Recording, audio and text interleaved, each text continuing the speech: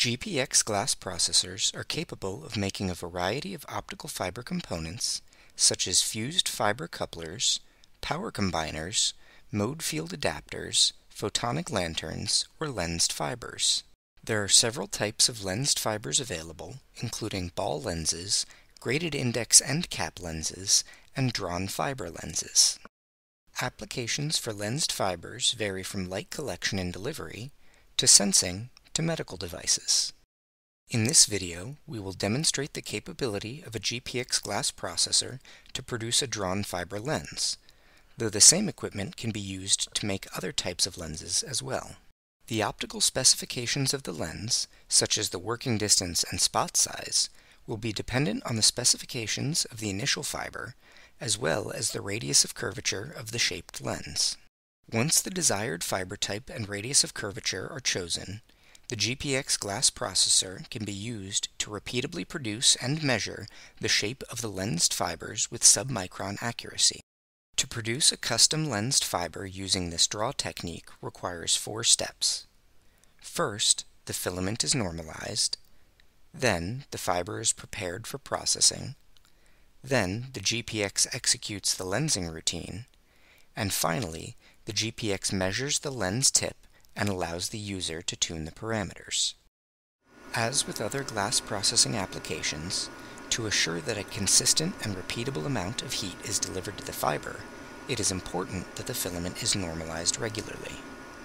When normalizing before a drawn fiber lens routine, the bottom inserts must be locked into the fiber holding blocks, even if they are transfer inserts. This locking ensures the alignment of the fiber across the left and right fiber holding blocks is maintained even when fibers are being repeatedly loaded and unloaded. For more detail on normalization, see the dedicated video in the notes.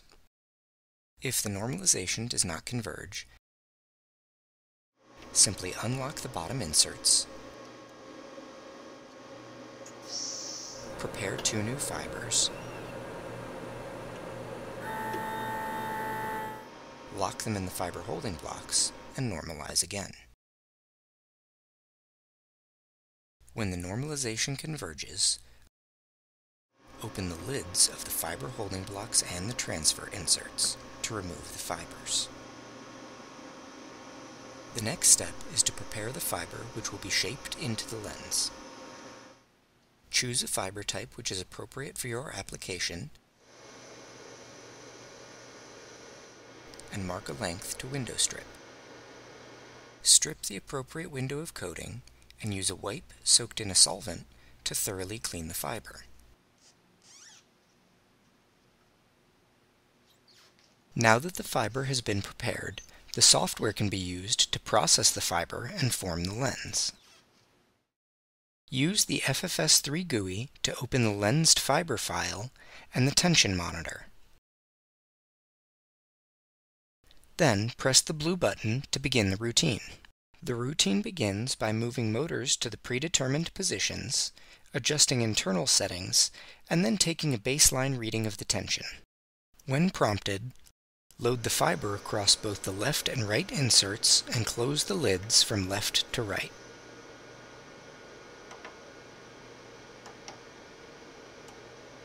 For this demonstration, the lensed fiber formation is shown in hot image, so the camera tower returns to center view. Then, a known tension is applied to the fiber. Before the routine continues, you will need to slide the neutral density filter into place, and the screen will go dark. When the prompt is dismissed, the splice head moves to the splice position, and the filament moves up. Then, power is driven to the filament, which will glow and illuminate the image as the right fiber holding block draws the fiber until it breaks. The filament remains on for the duration specified in the splice file. The applied heat and surface tension of the softened glass round the fiber into the shape of the lens.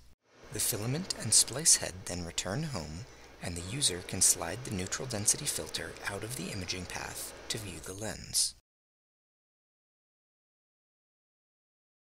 The final step is to measure the radius of curvature of the lens and make any necessary adjustments to the parameters. The parabolic measurement process analyzes the image to fit a curve to the tip of the lensed fiber. Then, it determines the radius of curvature. The radius of curvature can be tuned by adjusting the filament on duration.